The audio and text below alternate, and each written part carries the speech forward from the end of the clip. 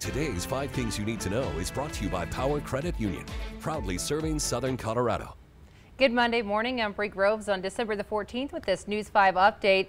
And beginning today, all 50 states will have a vaccination as Sunday Pfizer began shipping doses to 145 distribution centers around the country. Healthcare workers and nursing home residents will be in the first wave to receive this shot. Moderna's vaccine candidate could also gain FDA approval by the end of the week.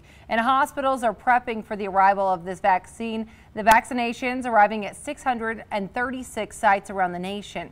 Experts say it's going to be important for the public to closely follow CDC guidance for the next several months, even though the vaccine has started rolling out already. The Electoral College expected to formally choose Joe Biden as the nation's next president in a meeting today. Biden is planning to address the country tonight once those ballots are officially in, and the votes won't officially be tallied until January 6th.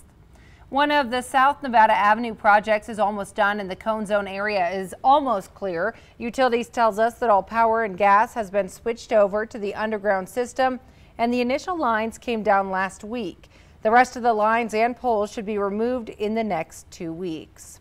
Now on this Monday morning, let's get a check of that forecast with meteorologist Sam Schreier. Well, that forecast is going to end up involving some snow tonight. Not a whole lot of it, though. Accumulations expected to stay pretty weak to the region. During the day, we are just cold. We are cloudy outside. And again, that snow, even though it will come in with some wind, shouldn't be too big a deal for those of you not in the mountains. But I do think between about 1 to 3 inches for areas above 7,000 feet west of I-25. We are then warmer in the middle of the week.